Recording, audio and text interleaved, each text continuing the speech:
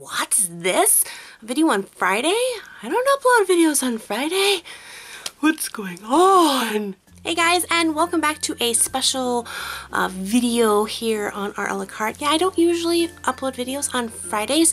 Videos come on Saturdays, Mondays, and Wednesdays. But for the month of February, I'm trying something new. February Friday vlogs. These are going to be special videos that are going to break from my traditional art tutorial videos and spend a little more time letting you guys get to know who I am and answering some of your questions. And I have a whole bunch of fun things planned. It's going to be fun. So I'm going to be doing these every single Friday for the month of February. After the month of February, not certain. We're just trying it for February, see how that rolls. I have a whole bunch of fun ideas for each of these different videos. So make sure to hit that subscribe button. Click over on Mr. Turtle right there. He'll take you to the subscribe button so you won't miss out on any of my future videos. So the first video I decided to do was a question and answer video because I haven't done one in like 2 years or something, and you guys always ask such great questions. So I went ahead and put out on Facebook and my Instagram that I was doing this, and you guys sent in a ton of questions, and you guys even posted some questions to some of my YouTube videos. So I took all of those questions, which I got almost 100 questions, which was amazing. Unfortunately, I can't answer all 100 of those in one video. So what I decided to do is I'm going to answer a couple of them today.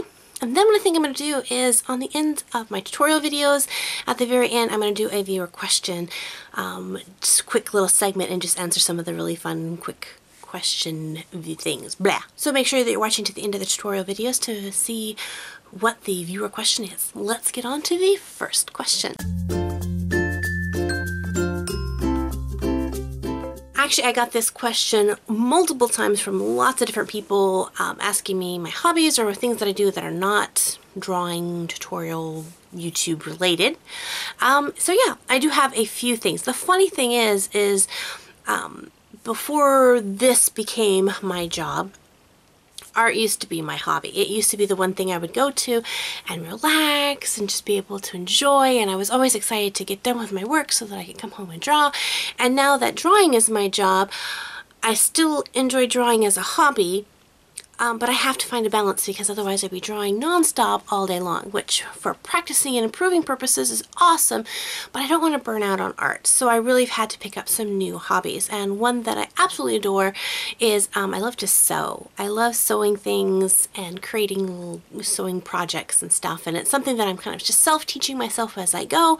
I watch a lot of sewing YouTube videos out there. This last Christmas I bought my niece a doll, and I thought it would be so much fun if that doll had some extra clothes to play with. So I began to sew this doll clothes, and I thought I was just gonna make, 1 or 2 different outfits for her to change her into, and I think this doll has more clothes than I do now. If I have some time free, that's what I really enjoy doing. I also enjoy watching movies and stuff like that, and eating and sleeping.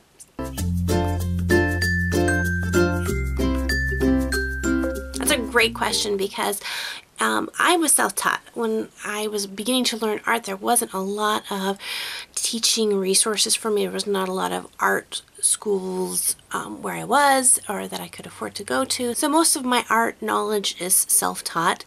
As far as art books go, it really depends on what you want to do with your art. I mean, I could recommend a really good cartooning book or painting book, or but you would have to want to be doing cartooning or painting, things like that, for that to really apply to you. What I really enjoy is getting other artists' sketchbooks and just seeing what goes on in their brains and just watching and seeing how they sketch. And a lot of artists will sell their sketchbooks digitally, so you can just download them and look at them on the computer. Or you can buy them in a hard copy where they actually get them printed.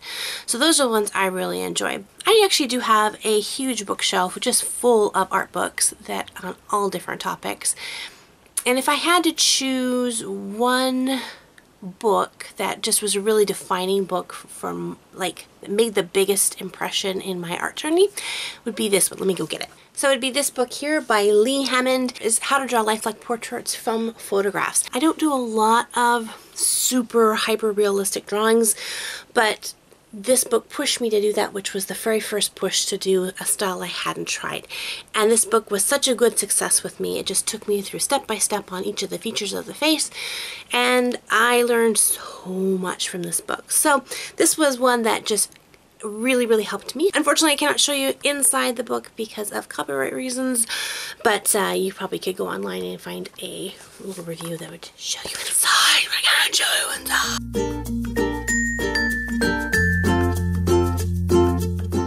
It's a question I'm still trying to answer for myself. It hasn't actually been until about 2 years ago that I have decided to move into being a professional artist and trying to make a living on just my art and not having a side job. Let me just say that there's two sides to being a professional artist. One is the actual art, being able to get your skill level up to being something that people are going to be wanting to purchase and that people can relate with. And that takes time and practice and dedication and time. It takes a lot of time. But that's the fun part, is that art journey. And I encourage anyone who wants to pursue art as a profession, if that's your love, if sitting down at a table and drawing for hours and hours and hours, that just fills you with joy, that if you could think of anything in the world that you could do, sitting at a table and drawing pictures or painting or creating something with art just makes you excited and happy, then yes, pursue art as a profession. But just know it's going to take hours and hours of practice and work and dedication to get your skill level to where it needs to be. The other side of being a professional artist is the business aspect, and this is the part that I am now just kind of figuring out, and that's the hard part, the money part. If I could find the perfect agent who would just say, you know, Valerie, create whatever you want and I'll take care of all the business stuff, that would be awesome. So far I haven't found that person. What I find helpful is talking to a lot of artists who have been down that road before and getting encouragement from them. But let me just give you this advice, and I get this advice from people who ask me if they should start a YouTube channel and if they can be a full-time YouTuber. If you're just doing this for money, don't do it. Don't be a professional artist because you want to become rich and famous, because you'll find that it's not worth being famous and rich, all the work that's going to take.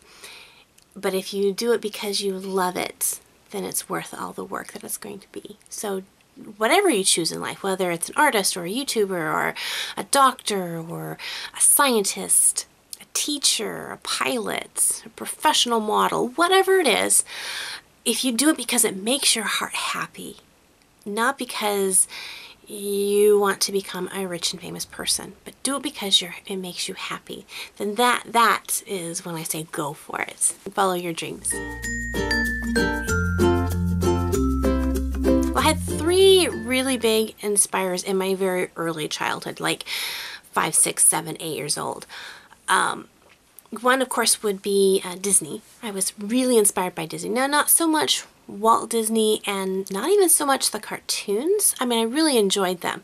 But as far as inspiring me, when I was probably about 7 or 8, on the weekends, Walt Disney would put on a little show or something on TV, and The Wonderful World of Disney. I don't know. Does anyone remember that? And when they did a rerun with Walt Disney, taking you through the animation studio back when they were working on Sleeping Beauty.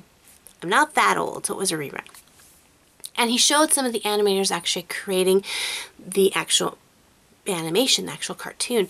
And that was the first time I realized that cartoons didn't just magically appear, that there were people who got to make them. And I remember so vividly in my mind one of the artists painting the background for Sleeping Beauty, and they individually painted the leaves on the bush, and I was just shocked that someone got to do that.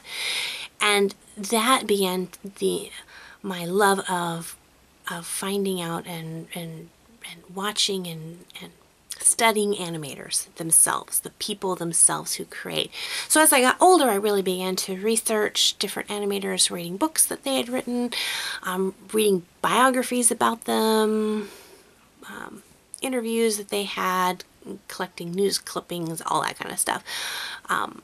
Because those kind of people really, really inspired me. The second person that inspired me was an artist named Mark Kistler, and I really think it's because of him that I do what I do today.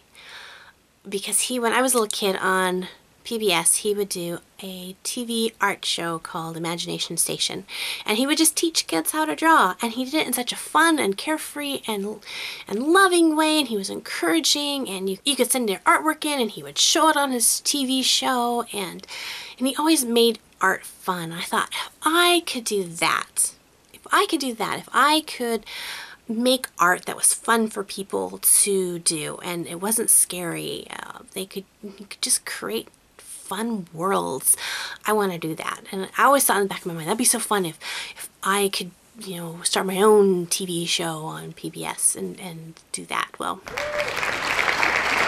so he was a huge inspiration for me, not just as a kid, but even through my adult life. Just showing the excitement for art that he had.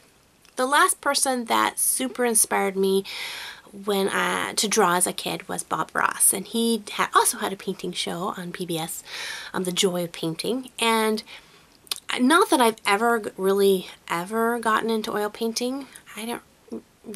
Oils and I don't mix. I'm like water to the oil paint. We don't mix. But I loved Bob Ross teaching. He had such a gentle spirit about him, and just the way he talked, and not only did he paint this beautiful world on the canvas, but he painted a beautiful world with his words. I could sit, even as a very young little girl, I remember if Bob Ross was on, I would sit, I could watch hours and hours and hours of him. I still to this day can watch him for hours and hours and hours and hours. The ones I'm currently using right now, I did not find at an art store. I found actually at a store called Ross that we have here in the States, and it's a store that they don't always have the same things in.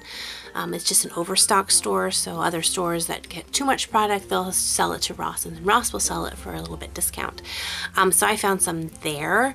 Yeah, I don't have like an exact a website that I go to. That's really not much of an answer, but maybe that's encouraging though to you, that you don't have to have this exact brand of sketchbook. Whatever your sketchbook looks like, that if it encourages you to draw on it, I don't care what it's made out of. You just, as long as you're drawing, that's the best thing. Alright, so the last question was just so funny. I laughed so hard when I read it. When I go to sleep, do I sleep with the door closed or open? And definitely when I read that question, the thought of it having a door being open while I'm sleeping just creeps me out. I never really thought about it before until I thought of the possibility of sleeping with my bedroom door open, and that just creeps me out. So what about you? Do you guys sleep with your door open, or do you sleep with your door closed? Let me know in the comment section below. Also, let me know if you enjoy these Friday vlogs. Obviously they're a little bit different, and it'll probably take you a couple of weeks. But yeah, if this seems to be something that you guys overwhelmingly enjoy, I may consider extending it further on. I don't know if I'll do a weekly vlog or a bi-weekly, I don't know. We'll figure this out as we get closer. So these were just a small, minuscule part of the questions I got. Like I said, I got almost 100 questions asked, and all of them were amazing. There was quite a few that were duplicate, that people would ask the same question, but some of them were super amazing questions, and so much so that I didn't want to just throw them into a video with a whole bunch of other questions. I thought, this almost deserves its own video. So I have a whole bunch of other questions that I'm going to be doing videos based on, and then again for the rest of them I am just going to do a viewer question at the end of each video. So be checking those out from now on. Also, if you have a question that you would like to ask me, you can definitely leave those in the comment section below, and I might use those for an upcoming viewer question, or if I just get overwhelmed with a ton of questions, I might in a few months do another question and answer video. So yay! Well, thank you guys for joining me today. Until next time, God bless you guys, and we'll see you later. Bye-bye! I'm just coming in here and just getting in there really, really dark. And this is where you want to be really careful, because if you accidentally bump your pencil and your pencil goes outside of your eyeball, you've just messed up your drawing.